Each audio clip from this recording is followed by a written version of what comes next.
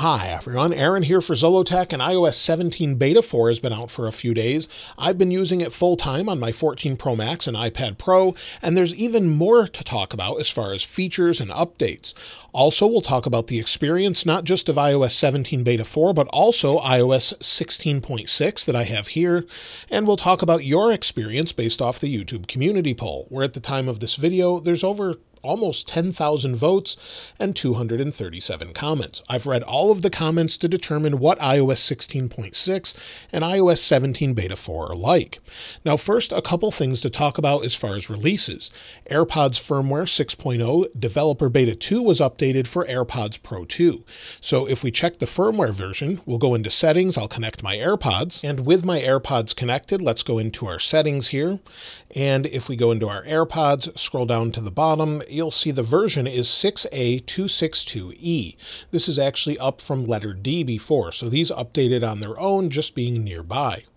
Now also, iPhone 15 has some news. Now I won't release any spoilers or anything like that, but as far as iPhone 15, we are expecting a price hike and possible delay. We'll talk more about that on Monday with the regular news update, but I just wanted to make you aware that due to maybe the titanium frame that we might have, there could be a price increase and more. So let me know what you'd like to hear about in Monday's news video. Safari Technology Preview was updated again, and it seems Apple updates this almost weekly with a new build. It's available for iOS, macOS Sonoma, and macOS Ventura, and has been updated to version 175 that was released on July 27th. Also, if you use Twitter, that's been updated in the App Store with the X. This was first present on Android, now it's available here. However, I'm not seeing it on my icon just yet on my home screen, so maybe that will change very quickly. Now, as far as overall updates and changes, well, the first thing has to do with wallpaper. If we go into wallpaper and then maybe add a new one, we have a new option at the top for live photos. I didn't see this one before. People doesn't show on beta 3 for me either for some reason, but live photos seems to be a new icon. Also, if we customize our wallpaper and go to change the font at the top here, it can be customized from very large to very small. However, some people are saying that you can no longer bring it as small as you once could. So if we take a look at beta 3 that we have here, it goes super thin, and I guess there's a slight difference. So they've changed that, and then at the very thickest, it's slightly different as well. So it doesn't go as thick or thin as it used to.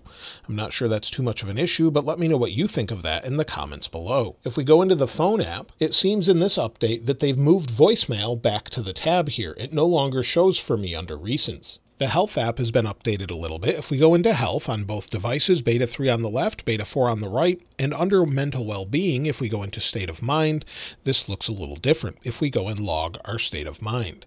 You'll see the background has completely changed and dark mode is enabled on both phones. So you'll see it's dark on the new version. If we log how we feel, we'll tap Next. You'll see the animation is a little bit slower and looks a little different. We can select neutral or pleasant, and the colors change and the background is different. It's more of a dark mode version. So if we slide over here, select pleasant, again, the background is dark again. So we can just say calm and content, tap next. Then it says what's having the biggest impact on your day or on you. We'll say family and friends, tap done. And that logs your overall state of mind. It looks a little bit different this time around, and I think it's a nicer version of it compared to what we had before. If we connect our AirPods Pro 2 one more time, and then go into settings, and you'll see I need to charge my case. Let me clear it off the other devices here that we're not going to use it with. So we'll clear it, go into settings, and then go into our AirPods Pro settings. Here under noise control, transparency and adaptive look a little bit different in beta 4. It's a slight change, but not very big. Also, if we go down to spatial audio and you don't have it configured, you may see a new pop-up come up that actually tells you more about it. So if we go into this, you'll see I already have it configured, but it looks similar to this. So if I place these in my ears, we'll give it a second here, placed in my ears, and it says see and hear how it works. And now it gives us this little demonstration of spatial audio, and it looks a little bit different. So some people are seeing that pop up right away though. If we go into music and maybe we're playing a song and we want to AirPlay that, Apple has updated the animation. So if we tap on AirPlay, you'll see it sort of pops up and then expands. Let me show you on Beta 3 what that looks like. And within Music, if we tap on the AirPlay icon at the same time, you'll see the different animation. They've changed it, given it a different folder look, and it sort of pops up a little bit nicer. It's a small change, but a nice refinement. Within Photos, I've shown some changes with live photos, and they've made another change, and this was in Beta 3 as well. If you go into a live photo, tap the three dots in the upper right, you have the option to save it as a video now. So that's really nice, and then you can scrub through it, and I've shown that before, where you can scrub through the live video. Something I didn't mention in Beta 3 has to do with Translate. If we go into Translate and then select a language, we have a bunch of different options as normal, but we also have Ukrainian now. This is a new option that Apple has added for translation.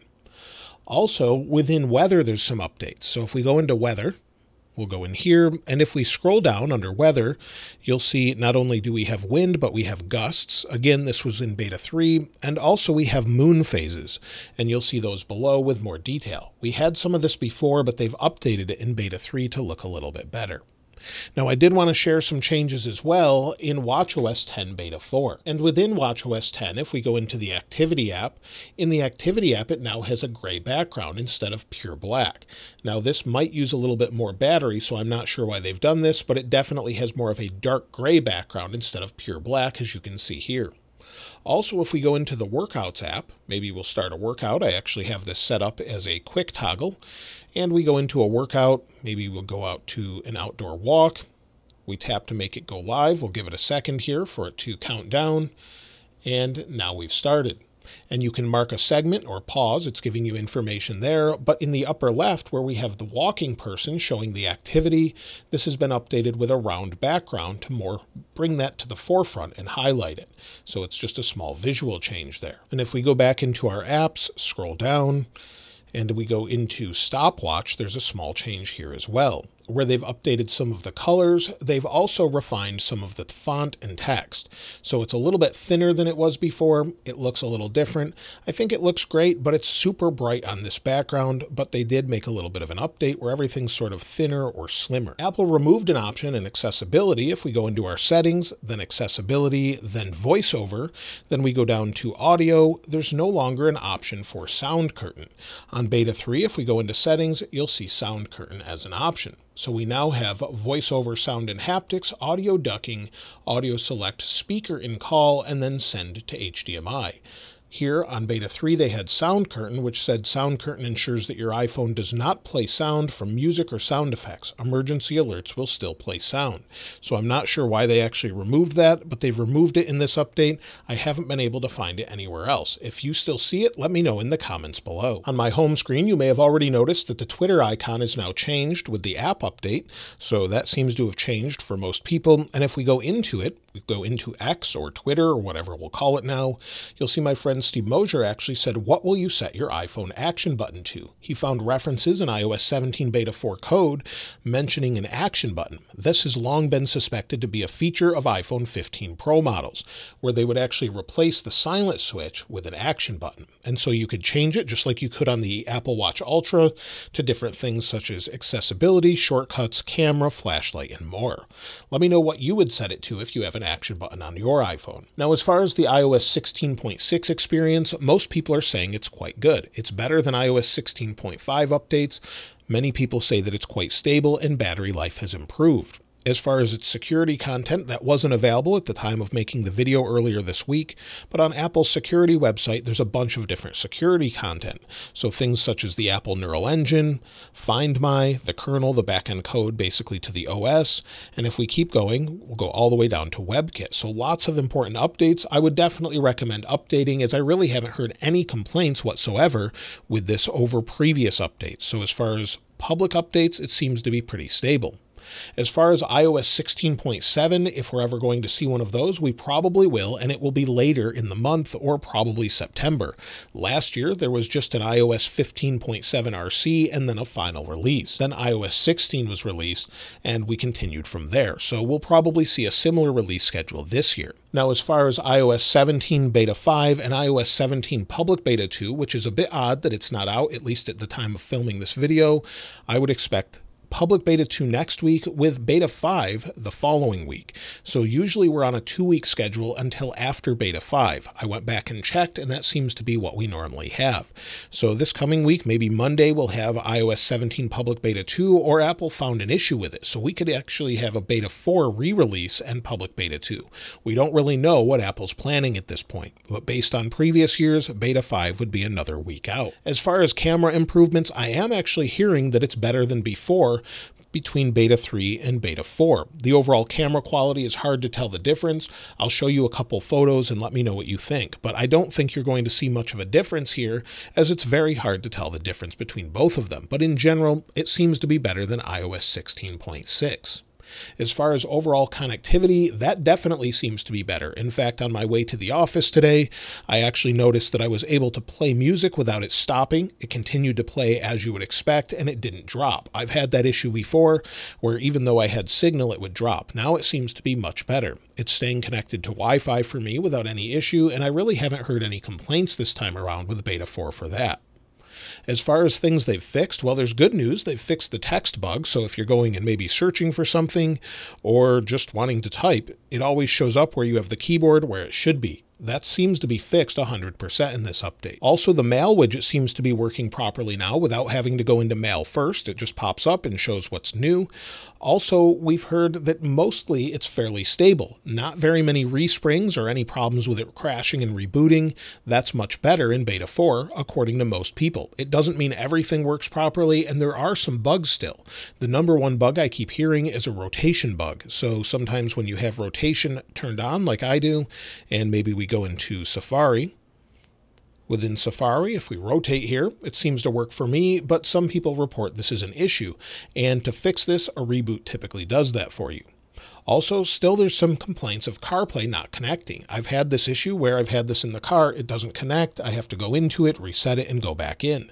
So that's still an issue. I've also heard issues with widgets just completely being blank. I've actually not experienced this unless I reboot the phone and it takes a minute to populate, but in general they seem to be working for me as expected.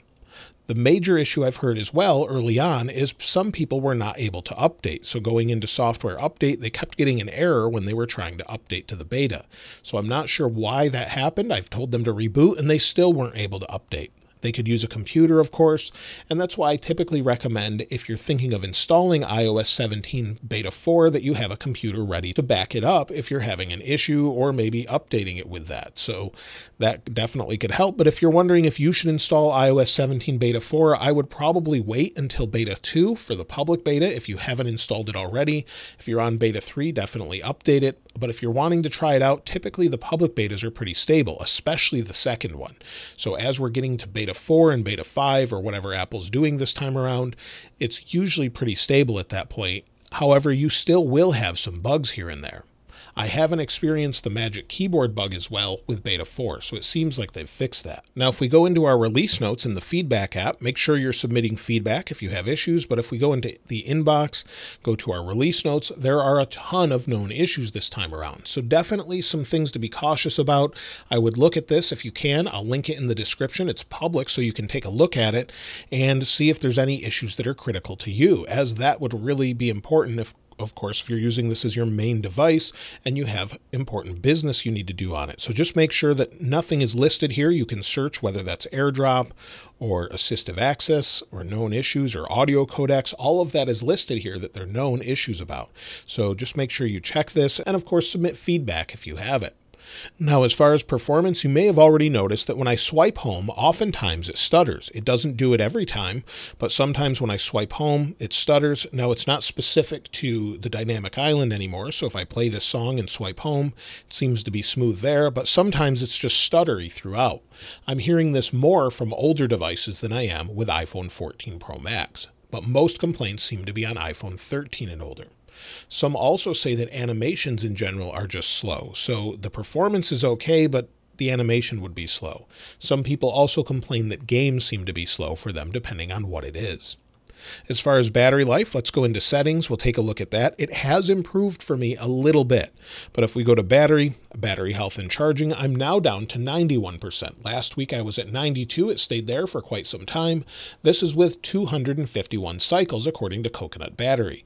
So it is getting a little bit worse. It's still having to be charged quite a bit, but if we look at the last 10 days, today so far I've used it for 3 hours and 31 minutes of screen active time and 1 hour and 29 minutes of screen idle time.